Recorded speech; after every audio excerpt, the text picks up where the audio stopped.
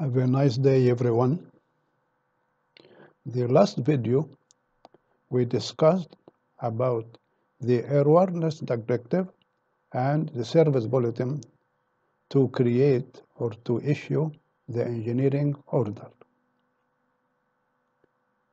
Now, when we go to the service bulletin, sometimes you will see for aircraft group number 1 or group number 2, so and so. So, what about the groups? How can I identify the aircraft? Okay? I would speak about Boeing and Airbus because it's the common aircrafts in the world. For Boeing, sometimes we confused about the aircraft line number and the aircraft variable number or block number. Block number equal variable number, but the line number, it is other thing. Look here. Here is the line number, but here this is the type 707, so and so until 787. These aircrafts in the line number 1, okay, and these in the line number 2. So the line number not identify the aircraft itself, but the production line. Okay, now it is clear. The line number is differed from the variable number of the aircraft. Okay, we go here. Look here.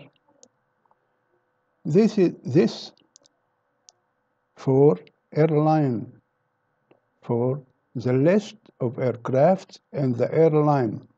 So you cannot use this manual for other airlines. Look here, the customer serial number, maybe 1, 2, 3. Here's the operator, okay, identification code, effectivity code. Here's the effectivity code. You must follow that in the page of the maintenance manual when you go to descriptions, troubleshooting, job cards, so and so. Here is the block number, which I told you about. Block number equal the variable number. Here, the variable number of the aircraft. So the block number, this is these two tables for Boeing. Okay, this is for Boeing. For Airbus, there is no line number or variable number, just the manufacturer serial number. Where is it? Manufacturer serial number.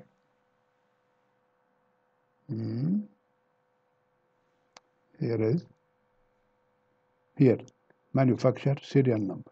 So in the service bulletin, you follow for Airbus, manufacturer serial number, and for Boeing, the variable number or block number.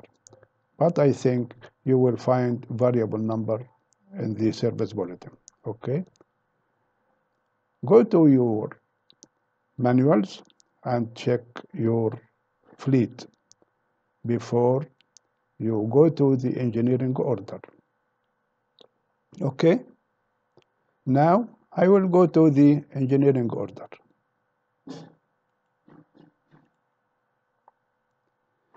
Here, the suggestion to explain on it, but you must go to the forms of your airline. Your airline has a form for the engineering order. Here just for I can show you how can get from the airworthiness directives and the service bulletin in here. Okay?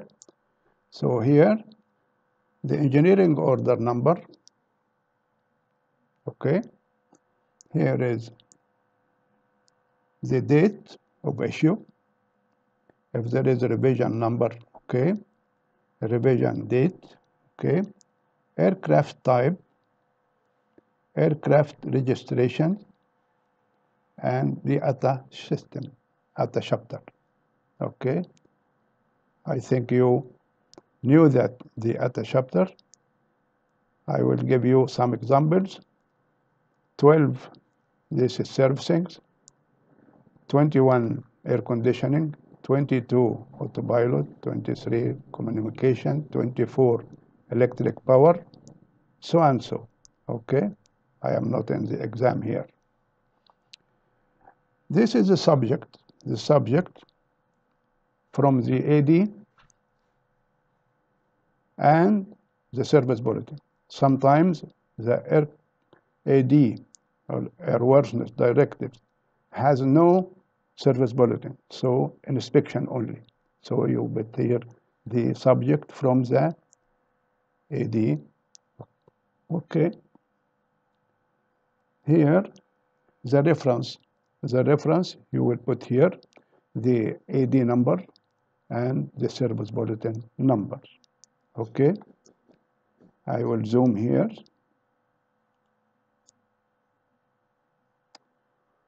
The kit proofing. You need proofing for the kit or no? Yes or no? Feedback. Sometimes the manufacturer required from you to feedback him with the result for the inspections. Okay. After that, RII. This is required inspection. Required inspection means you must sure with another one authorized for this work it is okay. If this AD or this engineering order needs or the work of it need RII, if yes, okay, if no, okay. Here, the classifications of the engineering order. Mandatory, alert, routine. This is according according the service bulletin. If the service bulletin, which I will show you after that, is alert, so you put here alert. If the service bulletin mandatory, you put the right sign on the square mandatory, so and so. Okay, this is this chapter. Here, it need approval. You need approval for this work from the civil aviation, local civil aviation. Okay, I scratch here to put your local civil aviation. Okay, here required, not required. If approved, you put here the approval number. Here the evaluation number. Each service bulletin must make about it evaluation task to put it is okay, not required for option, or we can make it. Here, the inspection, initial inspection, if one time, okay. If repeated, you put the interval. So the initial, you put here the effective date or when you must make this engineering order. repeat, that you put the interval if calendar or flight hours or flight cycles. Here is the modification or repair. Modification, okay, you put the modification number. Repair, you put repair, okay. After that,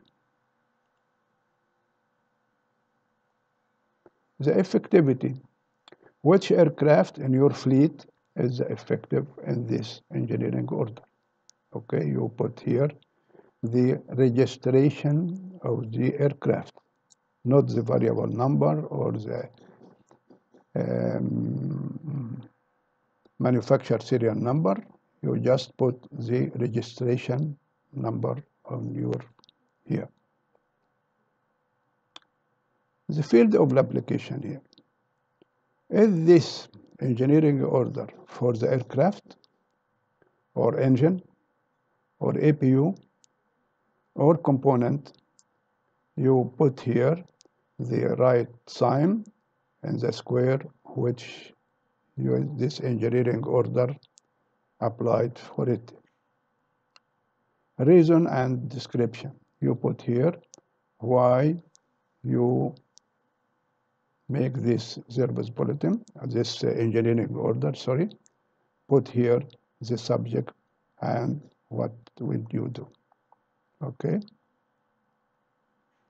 And the last in this page, this is prepared by, name, sign, and date, revised by, also, manager of development,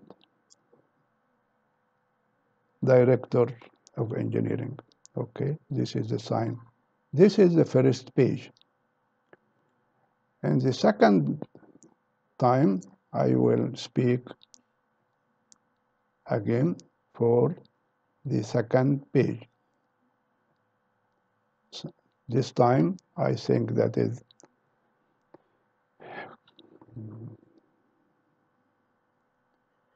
clear to you. And I will go to the other section in the next video. Thank you very much, and goodbye.